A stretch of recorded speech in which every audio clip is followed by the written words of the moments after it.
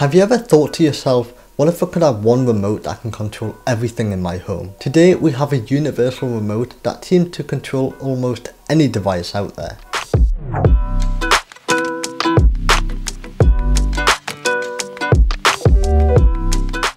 This video isn't sponsored, however Bestjoy has kindly sent over their flagship Super Remote and their Embudge to review. The unboxing experience was surprisingly pleasant. The package was sleek and sturdy, giving a sense of anticipation for what's inside. Inside the box we have the remote itself, which has a nice weight to it, giving it a premium feel, although it's fairly lightweight.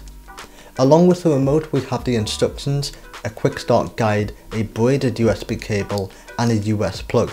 Now let's take a look and see how this remote works. The first step is downloading and installing the companion app, which is available for both iOS and Android. Once that's done, we can sign up, start adding the Super Remote and the Embudge, then start adding our devices. It's important to note the Embudge acts as a bridge for Home Assistant and allows you to control your smart devices using MQTT. You'll need to connect the Embudge to your Wi-Fi network on the app in order to gain access to your Home Assistant instance. I won't cover the setup process in this video, but I have found it to be quite simple.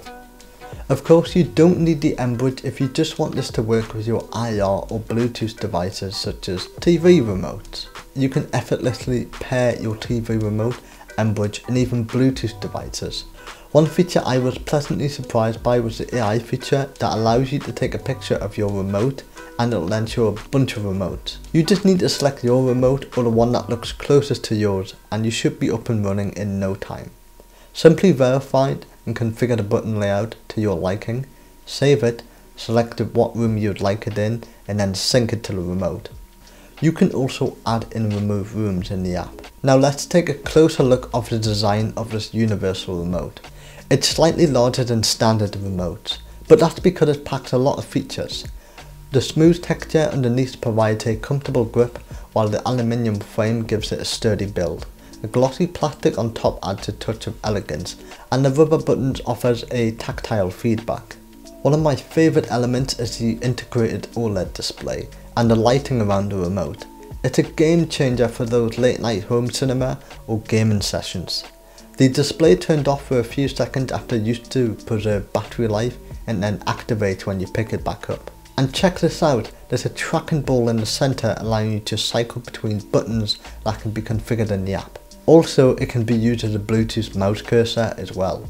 What's really cool is the magnetic charging port on the bottom. It comes with a magnetic USB cable, which is convenient. Plus, if you disconnect the magnetic adapter, there's a USB-C port on the bottom of the remote itself.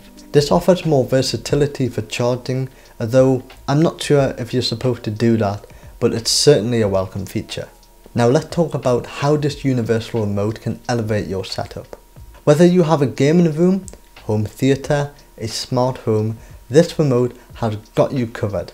It can be used at Amazon Alexa through the AI hub, but as mentioned earlier, I've got this connected to Home Assistant via the Embudge. If this seems overwhelming, it's fairly simple to set up Home Assistant these days. In fact, I have some videos on my channel that guide you through the process, so you can get it up and running in around 20 minutes or less. Once connected to Home Assistant via MQTT, this remote becomes a powerful tool for controlling your smart devices. Imagine having the ability to control your entire setup with just one remote. It's like having a universal remote on steroids. Aside from being able to control my TVs and other IR devices, I can control all of my smart lighting, heating system, projector and even Spotify thanks to Home Assistant. As mentioned earlier, there's a ball in the middle of the remote that allows you to cycle between your devices and buttons. What you can do is press and hold to lock the remote, so you don't accidentally knock it and go into a different room. Oh, and you can also set the remote to automatically lock on that device after being inactive for a few seconds. What you may not know is if you're connected to a supported Bluetooth device, you can then press and hold the same button, then it'll activate mouse mode. I thought this is a really neat feature. You can just press and hold it again to then go back to the default cycle mode. I've been mostly using it primarily with Home Assistant, consolidating all of my TV remotes, a Bluetooth remote, a gimme projector and controlling Spotify. The fact that all of these remotes fit into one sleek device is quite amazing. Now let's talk about battery life and charging. During my testing I found that the battery lasted around a week with regular usage, but keep in mind that results may vary depending on usage patterns. The good news is the battery charges quickly, taking only around 30 minutes to reach a full charge. There's one thing I should note about this. This remote doesn't have a microphone, so it doesn't support voice search. If voice control is a must-have for you, this may be a drawback to consider. In conclusion, this universal remote has truly impressed me. Its sleek design, integrated OLED display, lighting and versatile functionality make it a great addition to any tech enthusiast, smart home, living room, home theatre and more. The device seemed to do what it pretty much says on a tin, and very well in my experience. There's so much more that this super remote paired with the M-Bridge can do and control.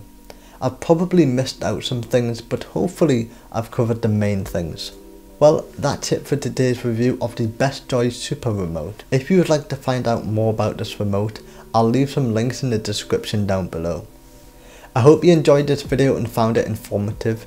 If you did, don't forget to give this video a thumbs up and subscribe to my channel for more tech content.